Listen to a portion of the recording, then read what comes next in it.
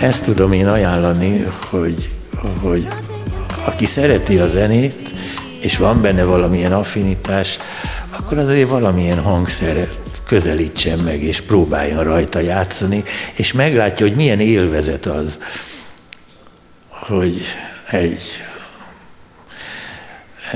billentyűsort ütögetve, vagy egy gitár húrjait pengetve, milyen furcsa rezonanciákat tud támasztani, különféle hangok egymáshoz viszonyított, diszonáns vagy együtthangzó viszonya. Szóval zenélni nagyon jó. És ha valaki szeret zenélni, és vannak gondolatai, akkor megpróbálja a gondolatait olyan zenei formákhoz igazítani, amik végül is kiadnak ilyen kisebb vagy hosszabb dalokat, és ha ezek a dalok nem csak neki okoznak örömet, hanem a környezetének is, akkor már az első lépéseket megtette afelé, hogy zenész legyen.